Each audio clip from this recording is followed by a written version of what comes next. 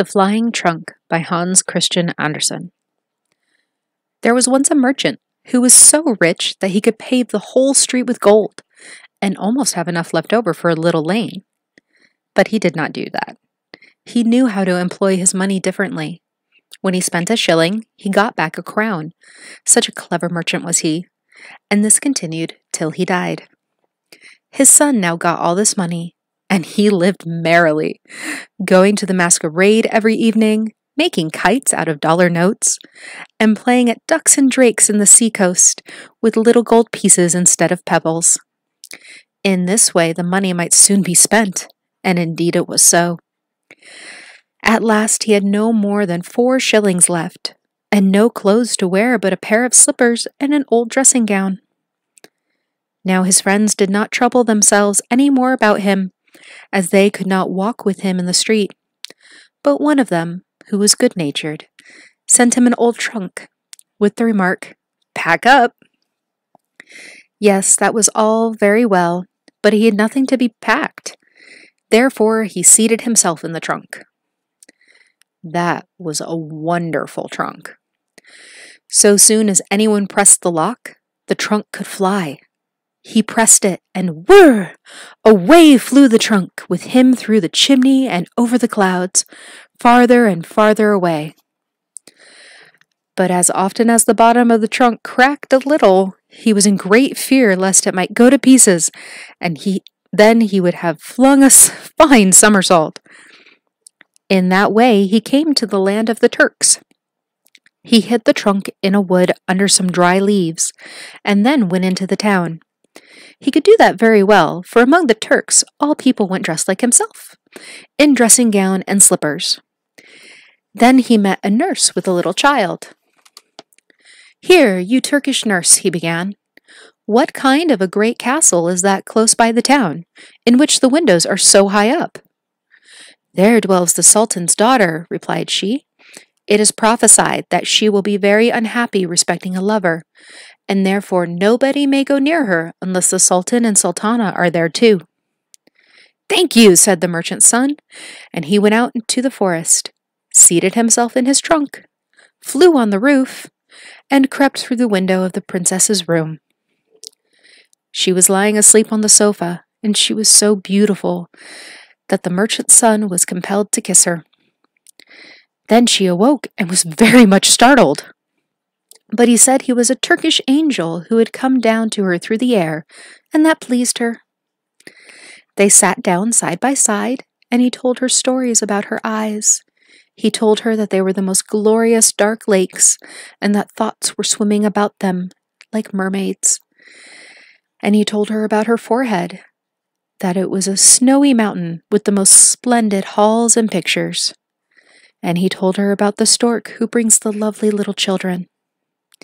Yes, those were fine histories. Then he asked the princess if she would marry him, and she said yes, directly. "But you must come here on Saturday," said she. "Then the Sultan and the Sultana will be here to tea. They will be very proud that I am to marry a Turkish angel. But take care that you know a very pretty story, for both my parents are very fond indeed of stories. My mother likes them high-flown and moral, but my father likes them merry, so that one can laugh." "Yes, I shall bring no marriage gift but a story," said he, and so they parted. But the princess gave him a saber, the sheath embroidered with gold pieces, and that was very useful to him.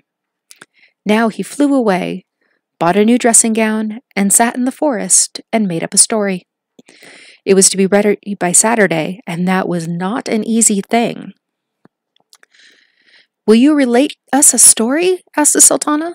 "One that is deep and edifying." "Yes, but one that we can laugh at," said the Sultan. "Certainly," he replied, and began. And now listen well. There once was a bundle of matches, and these matches were particularly proud of their high descent. Their genealogical tree, that is to say, the great fir tree from which each of them was a little splinter, had been a great old tree out in the forest. The matches now lay between a tinderbox and an old iron pot, and they were telling about the days of their youth. Yes, when we were upon the green boughs, they said, then we were really upon the green boughs. Every morning and evening there was diamond tea for us. Dew.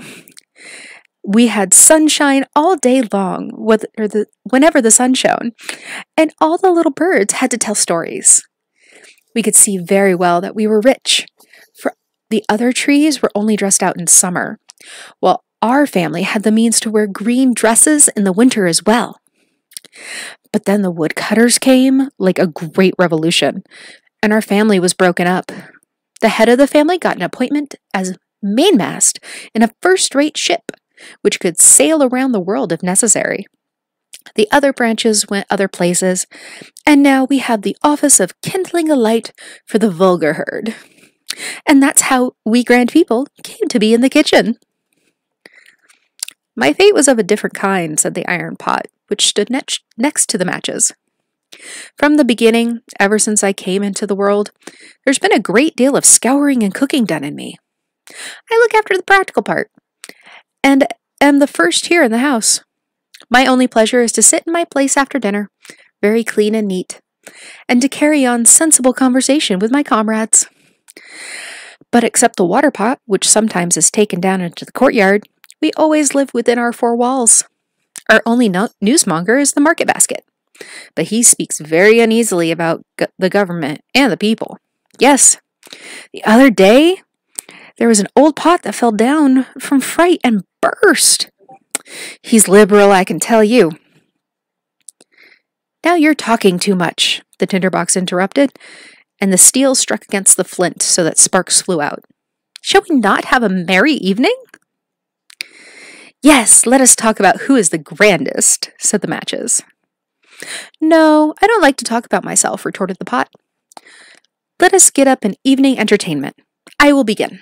I will tell a story from real life, something that everyone has experienced so that we can easily imagine the situation and take pleasure in it. On the Baltic, by the Danish shore. Oh, that's a pretty beginning, cried all the plates. That will be a story we shall like. Yes, it happened to me in my youth when I lived in a quiet family where the furniture was polished and the floors scoured and new curtains were to put up every fortnight. What an interesting way you have of telling a story, said the carpet broom. One can tell directly that a man is speaking who has been in the women's society. There's something pure runs through it. And the pot went on telling his story, and the end was as good as the beginning. All the plates rattled with joy, and the carpet broom brought some green parsley out of the dust hole and put it like a wreath on the pot, for he knew it would vex the others. If I crown him today, it thought, he will crown me tomorrow. Now I shall dance, said the fire tongs, and they danced. Preserve us! How that implement could lift up one leg! The old chair cushion burst to see it. Shall I be crowned too? Thought the tongs, and indeed, a wreath was awarded. They're only common people, after all, thought the matches. Now the tea urn was to sing, but she said she had taken cold and could not sing unless she felt boiling within. But that was only affectation. She did not want to sing except when she was in the parlor with the grand people. In the window sat an old quill pen, with which the maid generally wrote. There was nothing remarkable about this pen, except that it had been dipped too deep into the ink, but she was proud of that. If the tea urn won't sing, she said, she may leave it alone. Outside hangs a nightingale in a cage, and he can sing. He hasn't any education, but this evening we'll say nothing about that. I think it very wrong, said the tea kettle. He was the kitchen singer, and half-brother to the tea urn, that the rich and foreign birds should be listened to. Is that patriotic? Let the market basket decide. I am vexed, said the market basket. No one can imagine how much I am secretly vexed. Is that a proper way of spending the evening? Would it not be more sensible to put the house in order? Let each one go to his own place, and I would arrange the whole game. That would be quite another thing. Yes, let us make a disturbance, cried they all. Then the door opened and the maid came in, and they all stood still. Not one stirred. But there was not one pot among them who did not know what he could do and how grand he was. Yes, if I had liked, each one thought, it might have been a very merry evening. The servant girl took the matches and lighted the fire with them. Mercy! How they sputtered and burst into flame. Now everyone can see, thought they, that we are the first. How we shine! What a light! And then they burned out. That was a capital story, said the Sultana. I feel myself quite carried away to the kitchen, to the matches. Yes, now, thou shalt marry our daughter. Yes, certainly, said the Sultan. Thou shalt marry our daughter on Monday. And they called him thou, because he was to belong to the family. The wedding was decided on, and on the evening before it, the whole city was illuminated. Biscuits and cakes were thrown among the people. The street boys stood on their toes, called out, Huzzah! And whistled on their fingers. It was uncommonly splendid. Yes, I shall have to give something as a treat, thought the merchant's son. So he bought rockets and crackers and every imaginable sort of firework, put them all in his trunk, and flew up into the air. Crack! How they went, and how they went off! All the Turks hopped up with such a start that their slippers flew about their ears, in such a meteor they had never yet seen. Now they could understand that it must be a Turkish angel who was going to marry the princess. What stories people tell! Everyone whom he asked about it had seen it in a separate way, but each one and all, thought it fine. I saw the Turkish angel himself, said one. He had eyes like glowing stars and a beard like foaming water. He flew in a fiery mantle, said another. And the most lovely cherub peeped forth from among the folds. Yes, they were wonderful things that he heard, and on the following day he was to be married. Now he went back to the forest to rest himself in his trunk. But what had become of that?